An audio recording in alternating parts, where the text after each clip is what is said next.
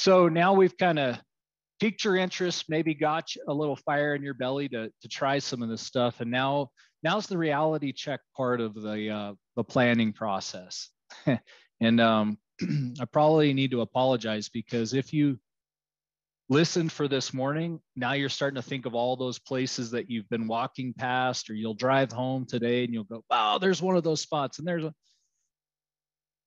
the degradation is so widespread that you could literally spend many, many lifetimes chasing it around the landscape, trying to address it. And so what we want to talk about here for the next few minutes is some strategy.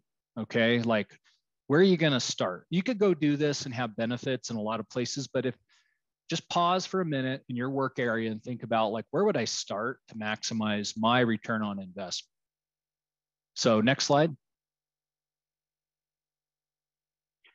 It's kind of funny because every community that we start having these conversations with, Sean and I we ask, well, let's go look at some of your gullies and talk about, do you have areas that are being eroded? And inevitably we get drug out to something like this. And we stand on the edge hoping, no one falls in. And they go, well, what would you do here?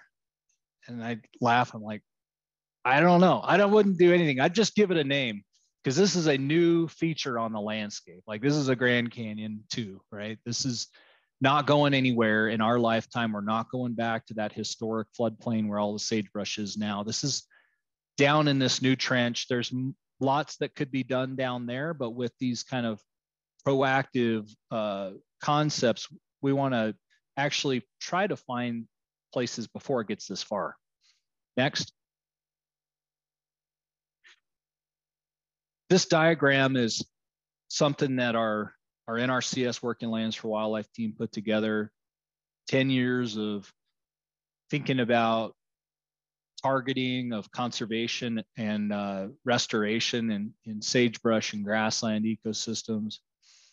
And what we were starting to realize is a lot of these threats or impairments that we address, they're very spatially ordered on the landscape. They're not just like randomly allocated everywhere. There's certain areas that are really good and other areas that are generally really bad.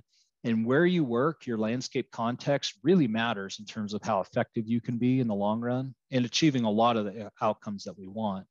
Unfortunately, the history of restoration is that we go to those giant red places where for miles the stream is super degraded and or the landscape's really messed up, and we'd characterize that as kind of ambulance chasing. We're reactive, we're going where it's really bad. Our success there is relatively low, and this is the $1 million a mile restoration project on streams. On the flip side, we still have a lot of country where it's pretty good, and maybe there's small incremental things that we can pick up on and address now to prevent that situation from ever getting worse. So we call those kind of our cores, our intact places. And that's where we can apply that preventative care, get after it early, relatively inexpensively, higher likelihood of success, and we build out from there. So this is scalable. You could think about this at your ranch planning unit scale, a watershed scale, or even bigger. But try to find the places that are good first and work out from there. Build your little cores, so to speak. Next. Be proactive. Find those opportunities for early intervention. There are plenty of places to work. Believe me, you need to go to where you can optimize your time and your resources. Situation on the right, there's plenty of good we could do there, and there might be reasons to work in that place, but don't walk past the easy stuff. And that's the stuff on the left, that these little indicators that we could lose something, and it's much harder to put Humpty Dumpty back together again once it unravels. Next. So where do we see the greatest outcomes? It's usually when we combine all of these concepts into this kind of Venn diagram, right? Where we pick a favorable landscape context. We go to those cores or those reaches and segments of streams where it's actually relatively intact. So we put ourselves in a good place.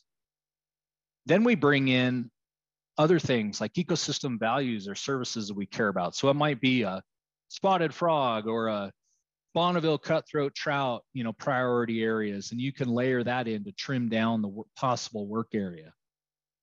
And then the third, but probably the most critical aspect of all of this is a cultural will, right? It's the community's willingness to do something about it. So this is like, are your landowners interested, willing, ready, and able? Are your partners there with you? When Sean and I look for places to go provide support, we actually ask this question right up front, like, is there a strong community partnership that could pull this off? Because if not, we have plenty of other places that we can go invest in. You all are ready to go. You're hungry. You've got the restoration mindset. Now we're just trying to narrow you down to like, okay, where could you have that biggest impact? So next. So Sean's going to actually dive into this more with an example from the Gunnison Basin of Colorado. But again, just identifying those priority areas helps you really hone in on specific places where, while this is simple, while this is easy, it's effort and it's time. And you want to make sure you allocate that to places that you'll look back and go, man, we made some good decisions early on about that. And we got some outcomes we like. And that generally includes bringing all this stuff together, like the landscape condition, often wildlife priorities, and that local knowledge and will certainly is critical to honing in specific subbasins or reaches to work in. So with that, Sean, I'll turn it over to you and we'll kick off some of this local example with the Gunnison Basin. You bet. Yeah, thanks, Jeremy. So our kind of pilot project in this endeavor started back in 2009. So we've been doing this for a while in the Gunnison Basin. And here's a couple pictures of when we started talking to some ranchers, and then Bill out doing some site assessment. And this is what we called it. It was a climate change adaptation project. We were interested in really that resiliency building. What can we do to make our landscapes more resilient to change moving forward? Next. And we talked about, Jeremy talked about this cultural will. You can see this group of folks in the bottom here, and you can see all the organizations that were wrapped into this pilot project that we started. This is the Gunnison Basin Working Group. And this area was identified as really important. We have a sort of a unique sage grouse here called the Gunnison sage grouse. Lives mostly in Colorado, a little bit into Utah, southern Utah. You guys know about that. And so that was the main driver for us all coming together for this project. Next. And this idea about working with partners, really important, establishing like a shared vision for what we're up to, really trying to articulate your goals and objectives, more than just saying, hey, we just want to stop eroding meadows, but really trying to focus on those outcomes that you want to see happen as a group. So this shared vision is important as you're establishing these ideas. Next. And the goal that we really articulated in the Gunnison Basin was this: build resilience in riparian and wetland habitats, both to help wildlife and ranchers adapt. So we understood that this sage grouse brings their broods, during late brood rearing. You can see this nice diagram on the left. Late brood rearing, once the uplands dry out and there's nothing to eat up there, all these succulent grasses and forbs and insects in these wet meadows become really important to young chicks of Gunnison sage grouse and sage grouse in general, and really can add to the recruitment in a critical time when they really need to have those resources to get them through. And so that was our goal that we all articulated. Additionally, in the Gunnison Basin, there's a strong ranching community. The stock growers were on the committee, on the working group. Lots of permittees and lessees out on the landscape using public lands. And so, we recognized in the Gunnison Basin that we really wanted to work on the whole community. And so that's why we're including everybody in this particular effort. Next.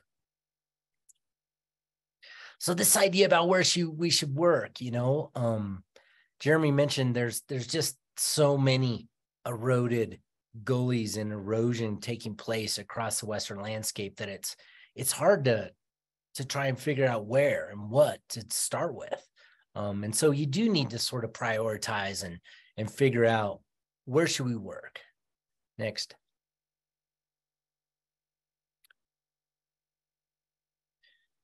So we started out, we had the Nature Conservancy helping us on this project from the beginning. They have some powerful folks, Teresa Chapman there, who's doing some great remote sensing and GIS analysis, but she's the one that made this series of maps. We taught, she used a bunch of stuff to get it restoration potential. We added in sage-grouse Lex as a buffer, came up with some priority reaches. And then she came up with a map with some potential restoration sites. So these are some areas that, you can use a desktop and we have a lot of different tools these days. So depending on your question, a lot of different mapping and electronic tools to really hone in on some stuff that can maybe point us, at a basin-wide scale, can point us in the right direction. I'm a big fan of going to the field, like Clint started with in the beginning. I do think that we like to model and sit in front of our computers a little too much these days. And so the next step then is really to go to the field then, after you've identified whatever your desktop type situation revealed. Next. So this idea about going to the field and doing an assessment, like a site evaluation. And really, we'd love to have, the hydrologist with us, the botanist with us, maybe the permittee with us, people that have different knowledge and ability to contribute to a particular field investigation of sites. So I think that's really valuable. We like to have that. I think you have a better outcome if it's more than one person doing this type of stuff, where you're really reading the landscape then at that point and trying to see what are the opportunities, what's going on. Next.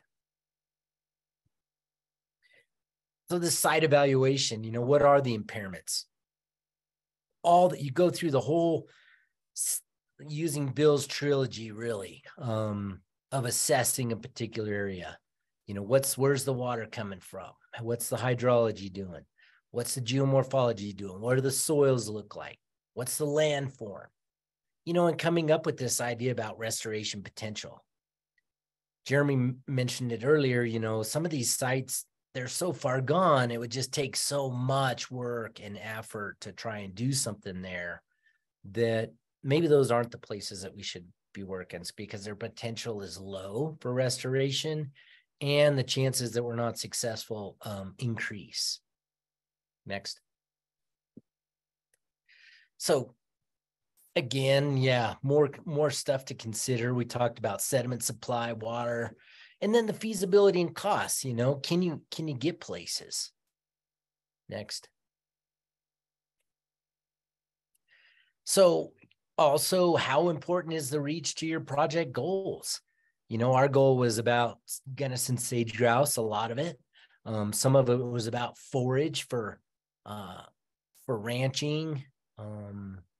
But so you assess the area, hey, so are there grouse here? How are they using it?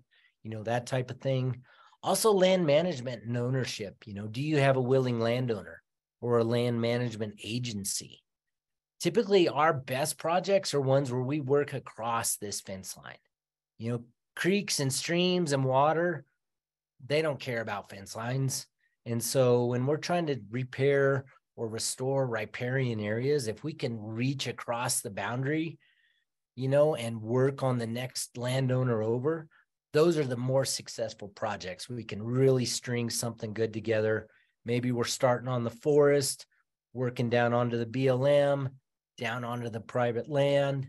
Those become powerful. And so understanding what your land ownership and who the neighbors are is an important assessment when you're evaluating where should we work.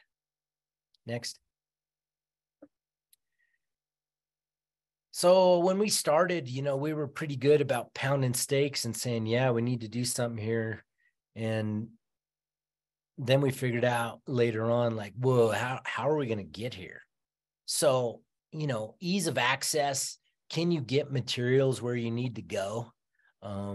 That's a thing too. When you're evaluating a site, where to work, can you even get there? Or is there material on site that you could use? Next. Really, this is the essential question. Where should we work? And Bill tells us, do the easy stuff first, right? We're going to harp on this a little bit.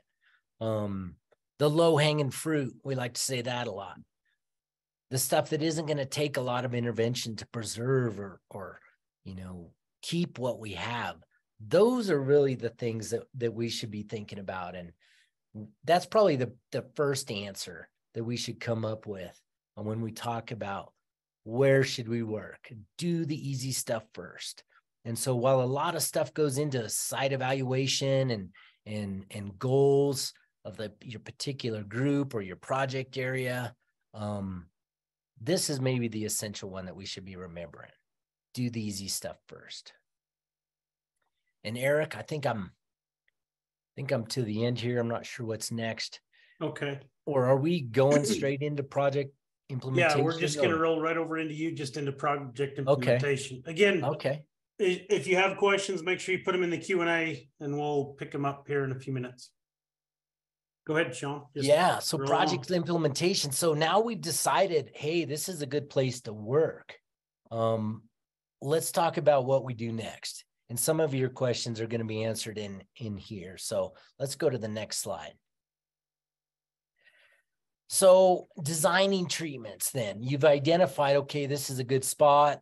Now we need to design the treatments. And it really does start with that reading the landscape again. Bill likes to walk a reach many times, like 3 or 4 or 5 times. He's a super amazing, critical, sort of creative thinker. And so his feeling is that if you walk a reach and you come up with solutions in a single event, that maybe those aren't the best solutions. And so he advocates even going away, and because if you go back the next day and look at it again, you just come up with the same ideas that you had the day before. So I love this idea. Sometimes in the real world, we're not really allowed to, come back 3 or 4 times and just walk it and think about it. But it is something to aspire to, this idea about trying to take it all in and understand what's going on in a system before you really start designing. So that's the first thing, trying to read the landscape and understand what's going on. And then identifying issues and developing your objectives, and really remembering these 3 approaches is important. So Bill's 3 approaches to meadow wet and mesic meadow restoration, preservation are those 3: head cut control, grade control, restore sheet flow. So designing treatments that accomplish those 3 things, that's what we want to start with. Not like what's the structure called, but what are the approaches that we should take here when we're designing a project. Next. Similar to BDA work, which you guys are familiar with, a lot of you are there in Utah, is that our most effective treatments are a complex of redundancy. So that it's a bunch of structures working together in a particular reach. That's when we get the best outcomes, is when it's not just maybe 1 or 2 structures, but we're treating the entire reach. And so using a bunch of different structures to treat an entire reach, it just compounds the effects through the whole system. You can see this map from Teresa Chapman on the right here from the Nature Conservancy. It's got some land ownership stuff. So the dark green is Forest Service. Then we drop it down onto a private ranch, and then we continue on down onto some BLM. So everybody's involved. Everybody knows what's going on. We're all working together to restore a particular reach. And really using this complex is an important idea. Next. So layout and design, mapping the structures, all working together. A couple of these maps are staging maps. For example, the numbers on the structures are numbered, and then we have like how much rock is needed at each spot. And so that's for staging, and we'll look at that in a minute. But this layout and design, mapping what you want to do, putting it on paper, is an important step too. Next. So this layout and staking, this is when you're actually designing and staking locations. And we have a particular way that we do this. You'll see the stake on the right, this picture. And we did this Monday with the crew there in Emma Park. Pretty exciting. We're going to be doing a workshop there in the middle of July. And we all learned how to stake and layout structures. So the first number at the top, and this is just my convention, but that's the structure number. So number 45. And then there's the structure type, an ORD. That means one rock dam. And then the dimensions of the structure we list on the stake. 4 by 8 by 1. And the first number, we try to do this as a standard so everybody knows what we're doing, but it's really the length of the structure. So that's up and down the channel. So that's the first number. So it's 4 feet up and down the channel. We always use feet, I guess, because we're Americans. And, we're pretty much like 1 foot, half a foot, 3/4 of a foot, or 1/4 of a foot. Those are sort of our estimates of materials, size of the structure, I mean. So the first number is the length up and down the channel. The next number is the width, so side to side across the channel, so 8 feet. And the last number is the height of the structure, 1 foot tall. So this is a one rock dam that's going to be 4 feet up and down the channel, 8 feet across the channel, and 1 foot tall. And so if we maintain this standard, everybody knows what the structure wants to look like, what its design dimensions are. So we do that. We record with a GPS where all the structures are. I generally make this little Excel table from a shape file. You can see this blue gravel too. It's got the structure number, the structure type, the dimensions, and then I add the cubic yards, which is a calculation that you can get how much rock do you need to build the structure. And you multiply all these three numbers together, 4 times 8 times 1. That gives you the square foot of the structure.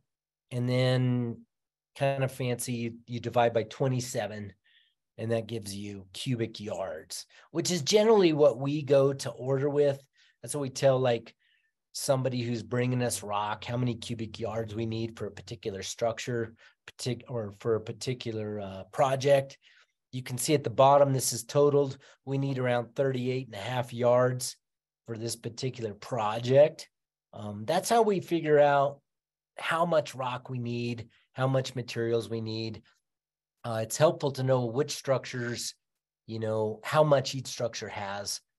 So when you're staging, but that's just our standard. You can do this a number of different ways, but this is the way that we use. Next.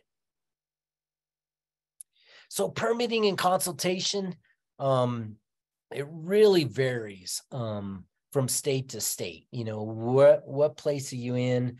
We've worked in a number of different states, Jeremy and I, and we always encounter different regulatory environments for this type of work. And when we started this work in Gunnison, nobody in Colorado had really done any of this and didn't understand what we were doing. And so we really tried to bring those regulators out, especially from the Corps of Engineers,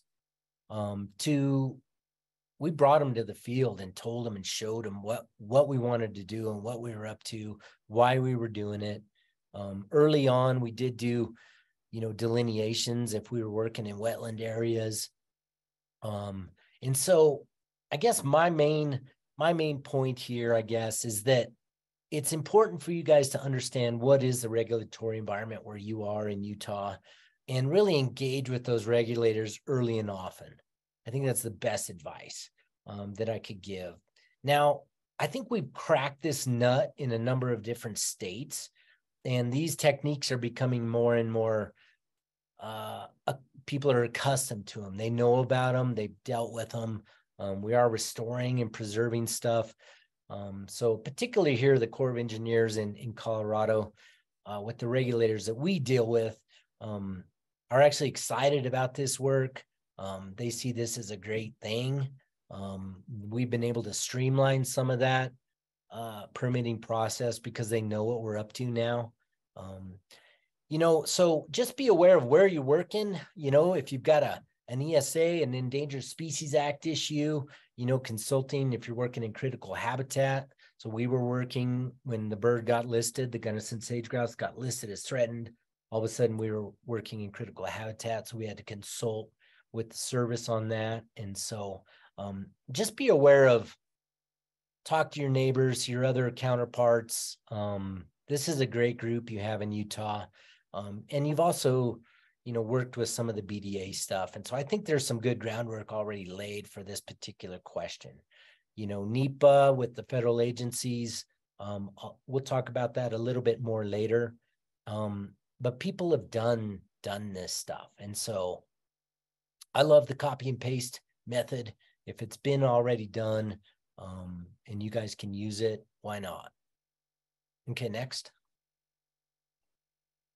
So materials, this is maybe one of the more challenging aspects of these projects is where can we get rock and what does it want to look like? This is a specific mix that we came up with in the Gunnison Basin for our projects. That's not to say that this works everywhere. I think if you're working in smaller, sort of more petite areas, maybe you don't need sort of some of this bigger rock. So the 10% of 12 to 18. I think in general, though, most of the projects that we do, this 6 to 18 inch rock is pretty good. If you've got some really big head cuts, maybe you're going to need some of that bigger rock. And then this idea about angular rock, it's pretty fancy there. We get it out of a pit in Gunnison. They blast it. It's granite, Precambrian granite, they like to call it, but it's heavy and dense, angular, fits together really well. So we're kind of lucky in that regard. Doesn't come with a lot of weed seed, actually none, because it's blasted off of a rock face. But this is one of the first things to think about when you're doing a project is what kind of rocks do we have around here? What can we get? These structures can be built with any kind of rock. And Bill will tell you he's worked in Old Mexico, thousands of structures in Old Mexico. And they're not fancy with screeners and, all kinds of stuff like we have here. And all these structures are working. So don't be intimidated by this. It's definitely something to try and figure out where can you get rock. But a little experience goes a long way, seeing what you've got, how's it work. And then this idea of having a little bit of the small stuff, some rock fragments. So we're trying to fit stuff together, fill gaps. So a nice mix of different sizes is important. Next. So find the materials again. So native rock, I get asked a lot about this. Native rock can be, this is one of the things that really attracted me to Bill's techniques, when I first started this type of work, is like this idea about using what you have. like right next door, like right there. What can we use what we have? That's the best. Typically sometimes we don't have a lot of rock in sagebrush systems, right? Or it can be really time consuming to gather it all up. You can see right here in the top photo here, this is it's on the border between California and Nevada, right? And we're all going to a workshop and we're going to build some stuff. And there's all this rock along the side of the road that they've pushed off the side of the road. And we had all these pickups and all these people, and everybody just loaded up the pickup with rock along the side of the road, and we hauled it to the site. It was fantastic. Now, I do want to say this was a BLM project, and we paid attention very much to cultural resource concerns. So we had the archaeologists with us, and we talked about what we were doing, what kind of rocks we were picking up, and what we were using. And so it's important to understand that as well if you're using native rock. Imported rock has its own advantages. You can kind of specify the size and type. You can get as much as you want. When, the native rock, sometimes it's limiting. But you need to ensure it's weed-free, it's the right size, those types of things. And so, cracking this material nut is one that you need to work on early on. Next. And then how do you get it there, right? How do you get it there? The top right photo, you can see a couple front end loaders, articulating front end loaders. That's probably our most expensive way that we've ever used to get rock up the mountain, some place where we couldn't get a dump truck. We hauled this stuff up to some really priority areas using loaders. In the lower left, this is maybe our most awesome event, was when we used the U.S. Forest Service pack string, all loaded down with rock. And we were able to treat this one meadow that was really remote, that we'd been really hoping to get to, but could never get any materials to. And the pack string was amazing at getting materials up in there.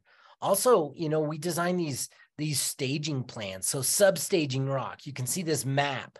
So access point number 1 for contractors who are delivering rock, utilizing this old road. This is where you need to go, stake it out. So number 2, you need 2 yards here. You need 4 yards here, that type of thing. So that can be helpful for contractors who are, you've hired them to deliver your rock to where you want to need it. Making sure that we're being responsible with that effort as well. Next.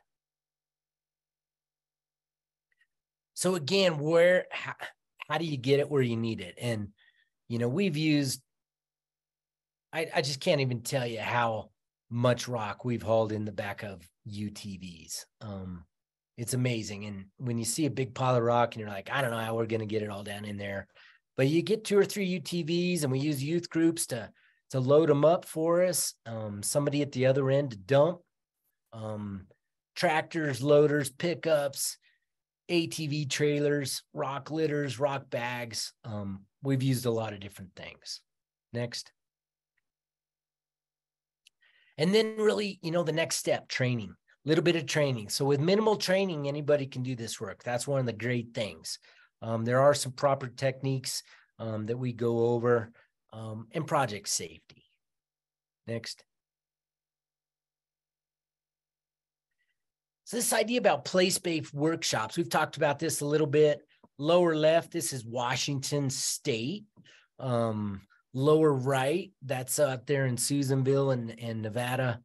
And some of you might recognize the red shirts there in Wyoming. A lot of different places where we're working. Yep, next. And, these projects really are. They're hands-on. People love it. They get involved. This is the fun part. This is the implementation. All the rocks there, you're ready to go to work, and we're building stuff. Yeah, this is the good part. And really this idea about, working together. So that's what we're here today, get you jazzed up in Utah, empowering you to be part of this situation, working on these areas in Utah. And it does take a group for this project implementation. All right, Eric. Thank you. Thanks, Sean. All right, so kind of the next phase of this module 4 is we really wanted to kind of have some of the folks that have been working locally walk you through. Sorry for those of you that are not Utah centric. This is kind of a Utah centric portion, but kind of walk you through some of we viewed it as barriers, things that may inhibit your ability to do this, or questions you have about actually getting it done on the process side of things. So we're going to hear from a bunch of different folks. Here next, I think TJ Cook from DWR is our first, kind of kick it off. And they're each going to talk about some specific implementation factors. Take it away. Who's starting? Is it Jim or TJ?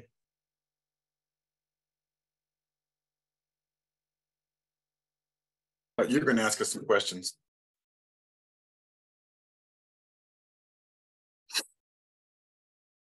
TJ got all nervous there for a second, but so we have those kind of questions that this is kind of the panel discussion here.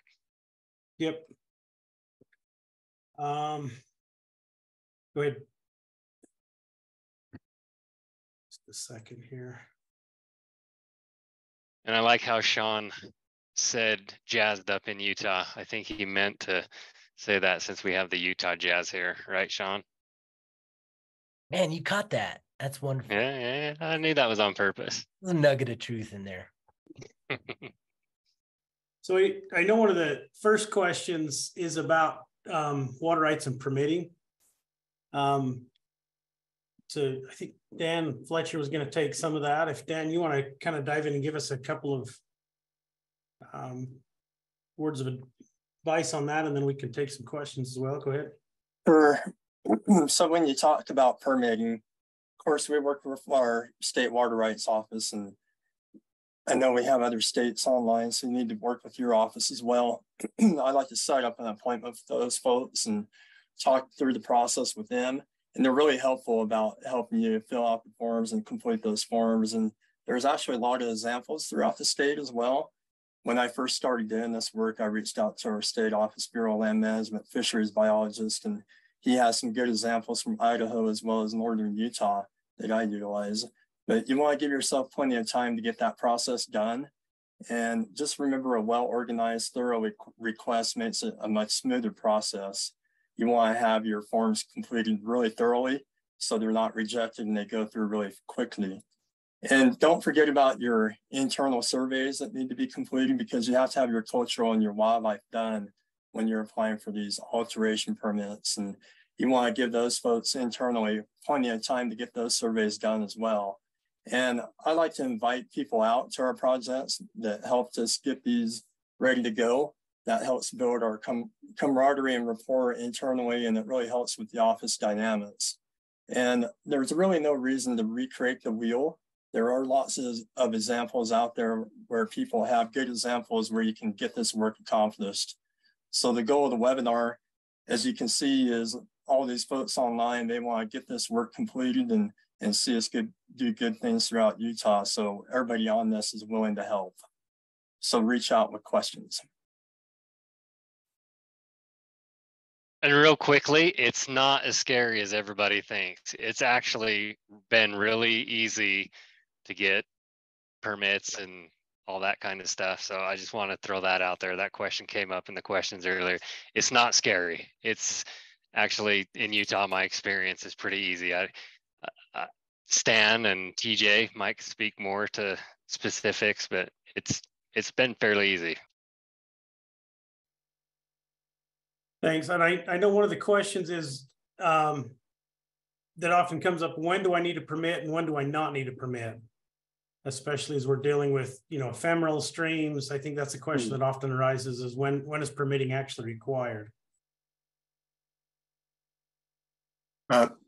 in my experience, perennial streams, if you're going to be working on a stream that's got water all the time, you'll probably at least need to do a stream alteration permit. That's where I would start, going to the Department of Water Rights and applying for a stream alteration permit with a little schematic design included there, and show them what you want to do. And if you are in, like Sean said, if you're in contact with your regulators frequently and often, they'll know who you are, what you're doing, and even take them out there to see it so that they know what you're talking about when you approach them with a stream alteration permit. When you're in more of an upland type situation, or just kind of a wet meadow, it may not even need a permit at all. But even then, just checking in with doing a stream alteration, because if it is a wetland, they have to pass it on to the Corps, and then the Corps might just bump it back to them saying, yeah, let them go ahead and do that. But it, like Clint said, it's really not that bad. And in fact, we've had our state engineers, regional engineers, out with us on field tours and actually saying that we should do more of this. And so just go in and talk to them and just get familiar with your regional engineer where you might be, and get familiar with the stream alteration permit process. So the other question that often, shifting gears a little bit, is, in some cases, Sean was talking about this, for some of you that have already implemented some projects, is material. Where are you getting your material from? Have you found an easy way to source it? What do you ask for? Those types of things.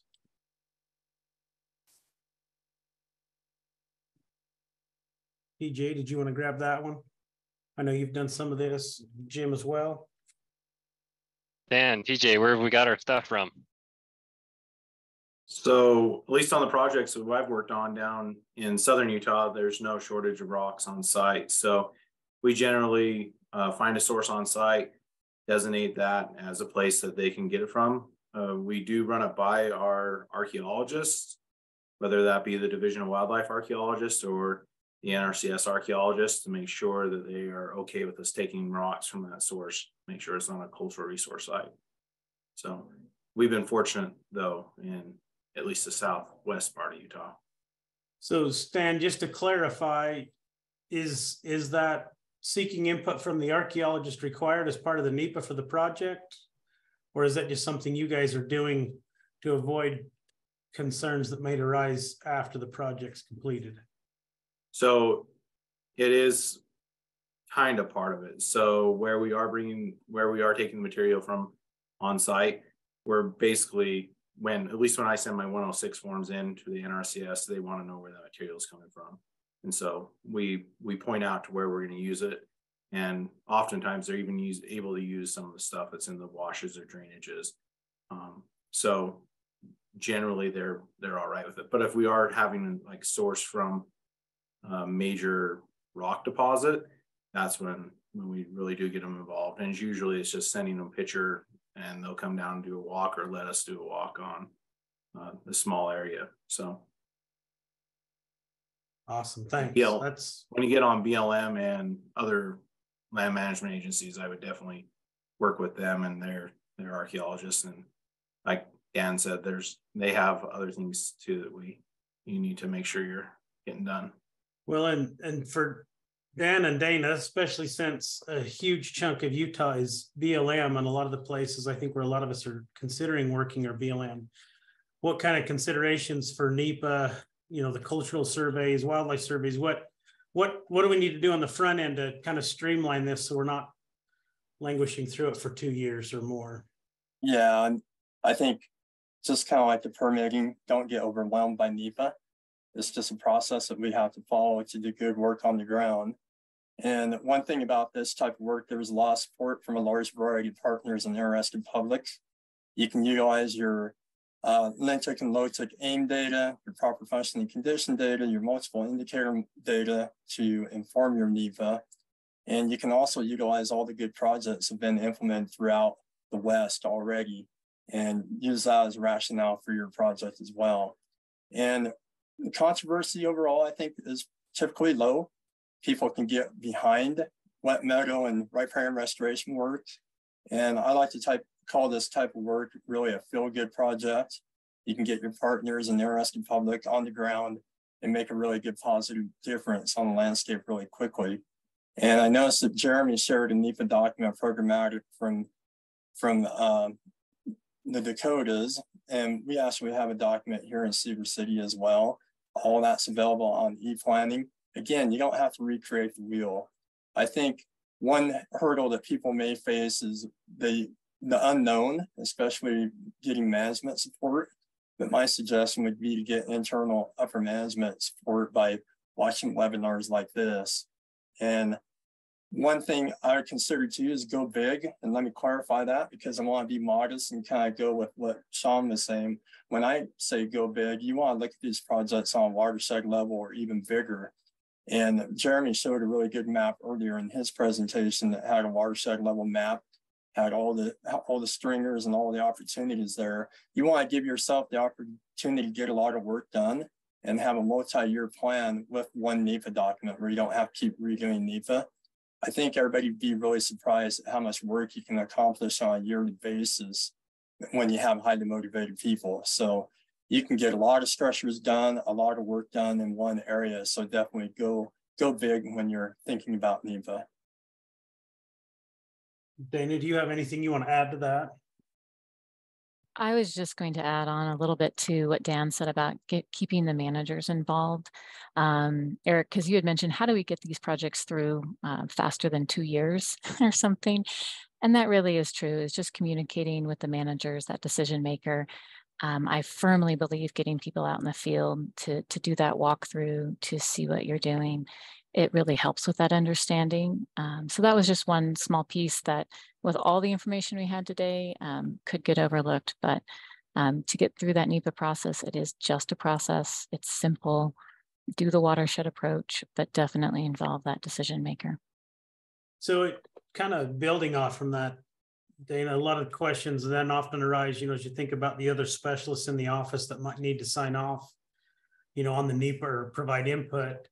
In terms of the range side of things, is there often a delay of grazing or a rest from grazing during a certain period of time as you implement these structures, or is this something that's compatible with continuing or maintaining current grazing?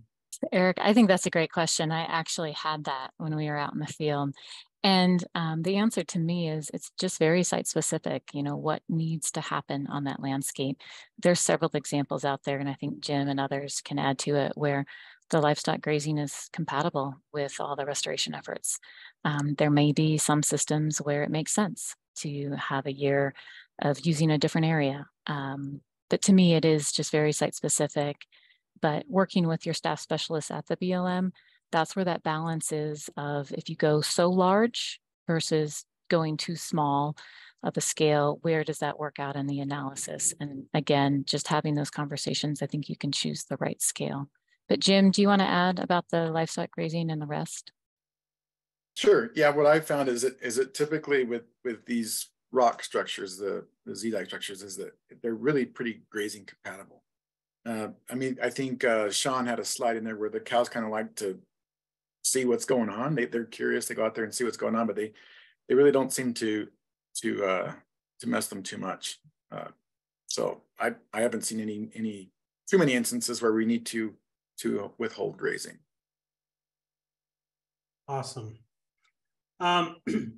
So I'm going to jump to one of the questions because I think it's relevant to the exact conversation we're just having. They asked if there's some examples that they could look at specific to some of these projects. I think they're referring to crafting NEPA. And I think, Dan, you mentioned that you guys would have some. Is some of that on WRI on the database? Would they be able to see some of that there?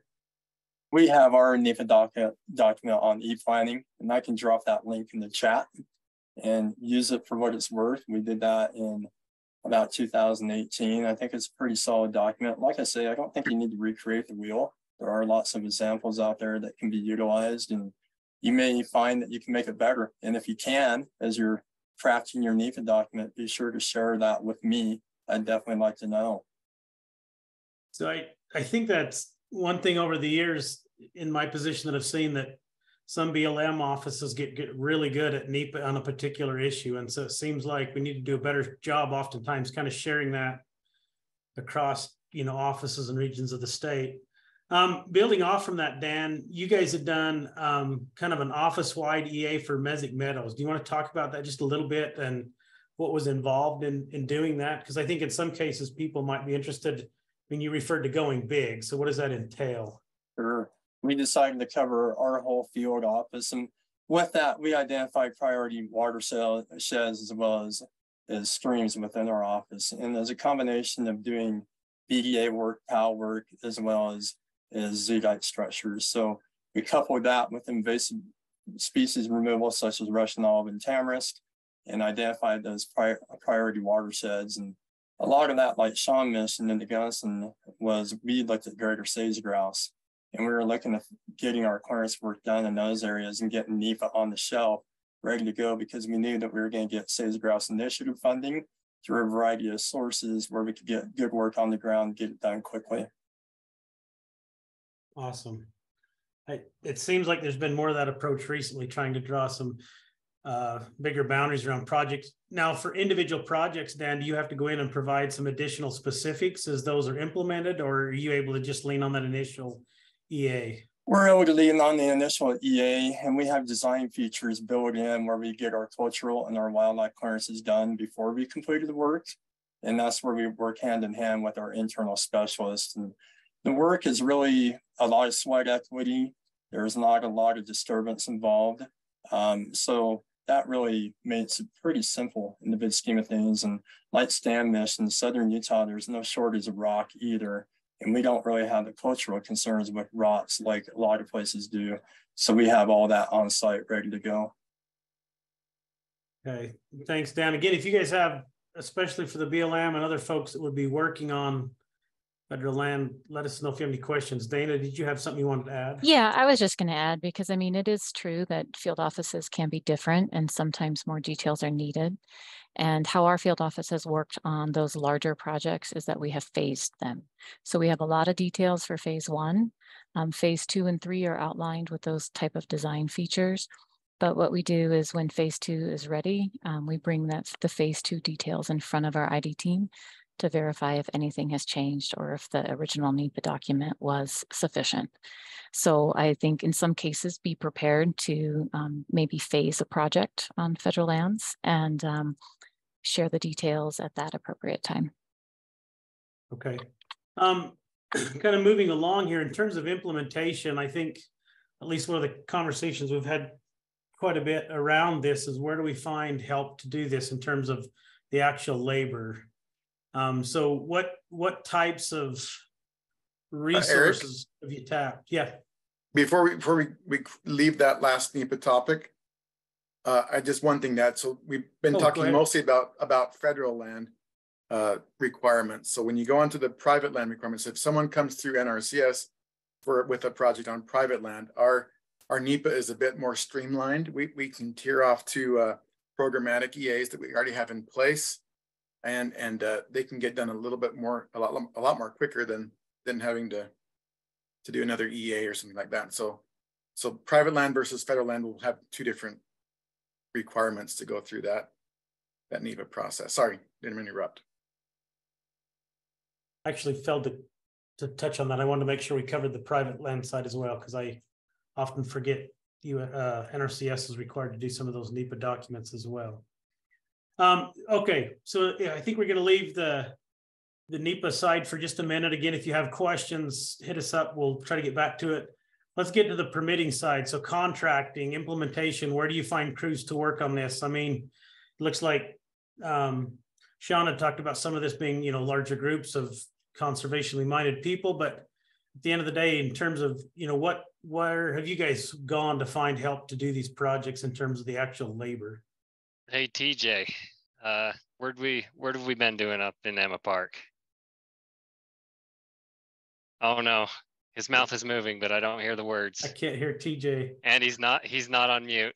So I'm gonna bounce it until TJ figures out his microphone. Stan, he's been highly involved in hiring some crews. So, well, sorry to steal your thunder, TJ.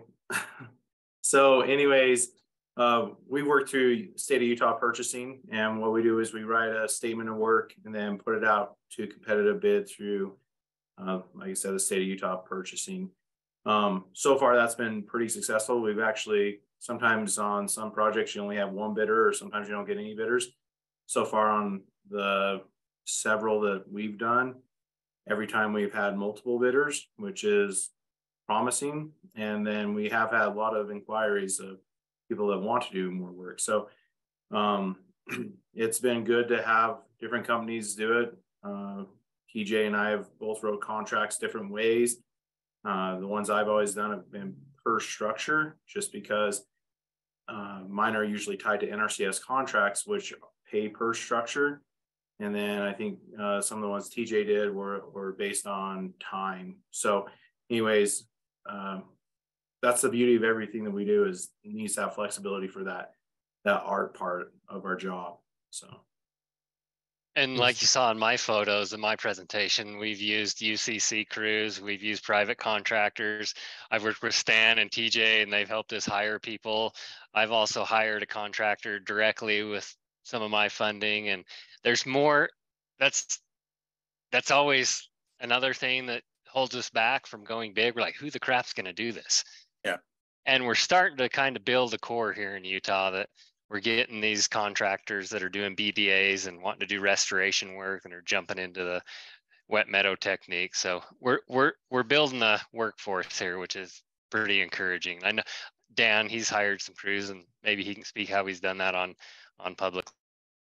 Yeah, we've been fortunate to have agreements with some youth conservation corps like UCC and ACE, and we also get our permanent personnel out to assist as well. So that's been pretty helpful to get them on the ground and be proactive with restoration work.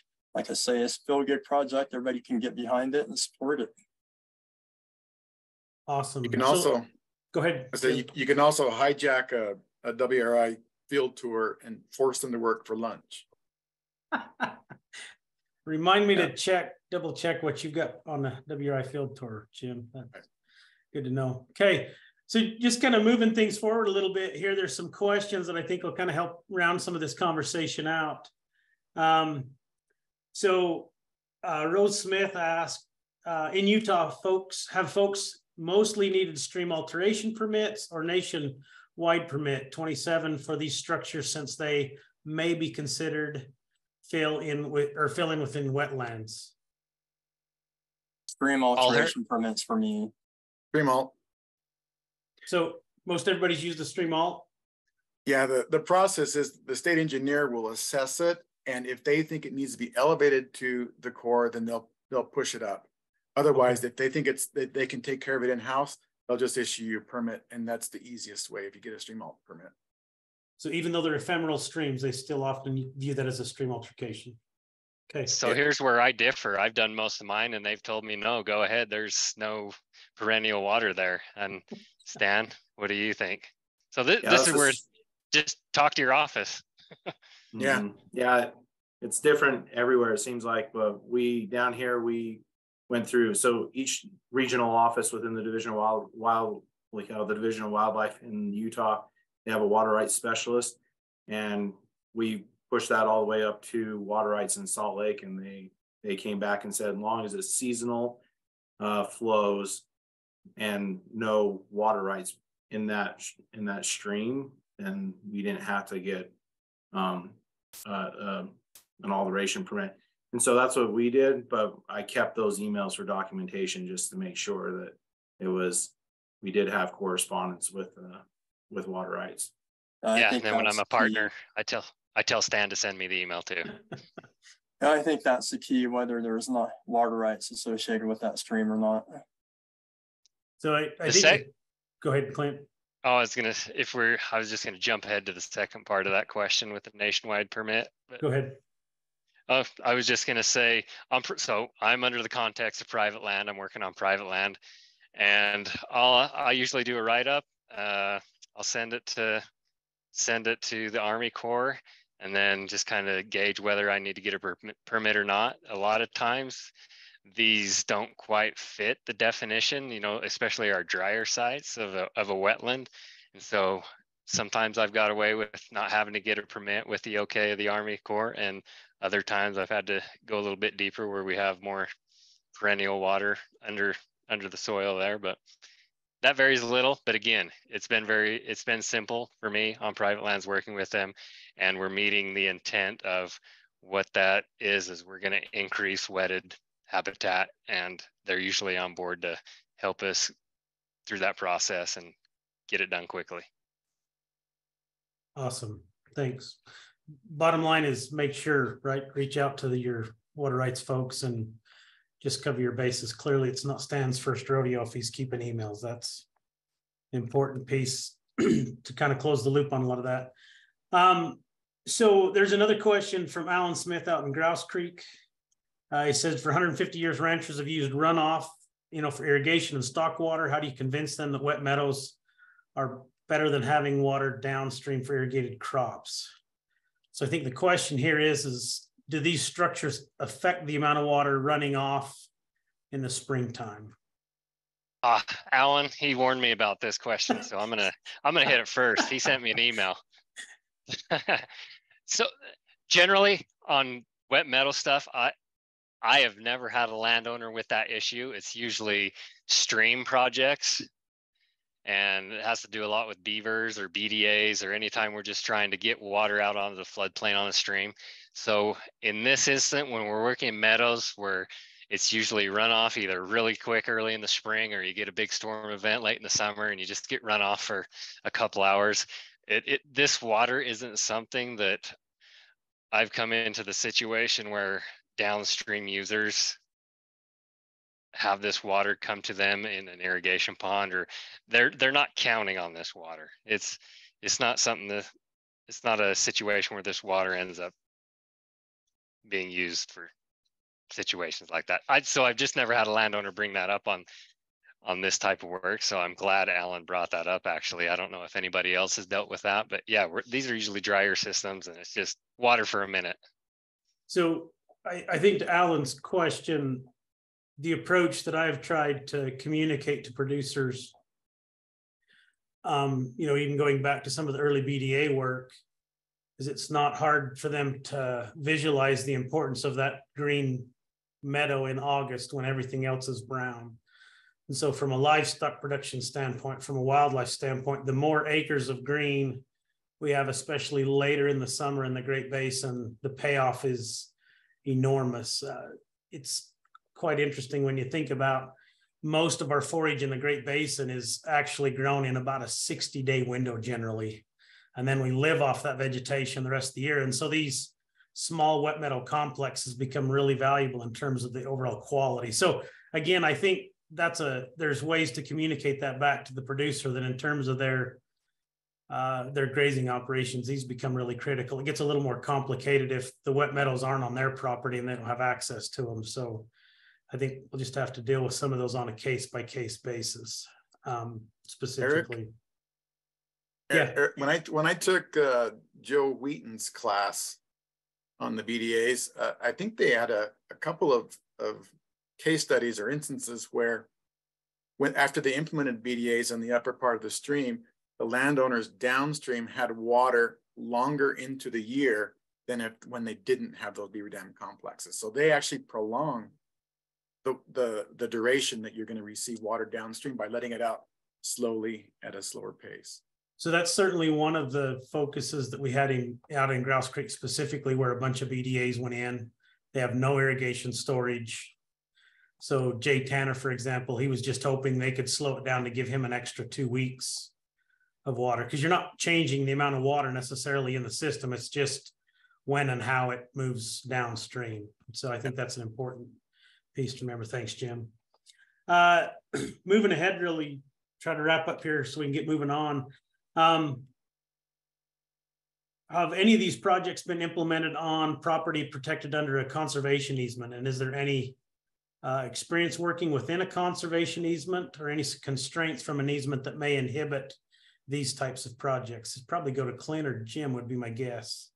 I'll say no, but currently we have projects planned on properties that are interested in conservation easements, and there's actually proposals out there to get some funding for conservation easements. So possibly here in the very near future, but no, I haven't worked on one with conservation easement yet. Okay, I so I haven't either, but we have worked on a WMA, so a wildlife management area before, but it seems like the goals of those, if it's a wildlife habitat type easement, the goals would be compatible with conserving water. So I wouldn't think that'd be too much unless there was some really specific call outs in the easement document saying what you can and can't do. Then you'd have to really go over that. Okay, just a couple of quick questions and then we're up against our break. Let's see. This kind of relates back to the grazing questions. Are any of these structures commonly fenced off for a period of time? I think the answer is generally no. Dan or Dana, anybody, is that, there been anything contrary to that? We haven't fenced any off, no. And you could use, like Sean said, drift fences to just keep them out of the bottoms, and that would have them avoid the BDAs. But we haven't really had to do much fencing unless there's an issue. So I think overall the consensus is most aspects of the Zeedyk stuff is completely compatible with current grazing management. All right, I think that pretty well wraps us up in terms of our question. Maybe one more real quick. No, I think we covered them all. Okay, so moving forward, we're going to jump into a break. We'll have you all back in about 10 minutes. So about, we'll say 10:25-ish, be back and ready to go. And we've got, we're going to talk about monitoring and then kind of a wrap up. So again, if you've got some questions we didn't get to, just hold them. And maybe we'll have time in that wrap up to get back to your questions. So everybody grab a drink and stretch your legs.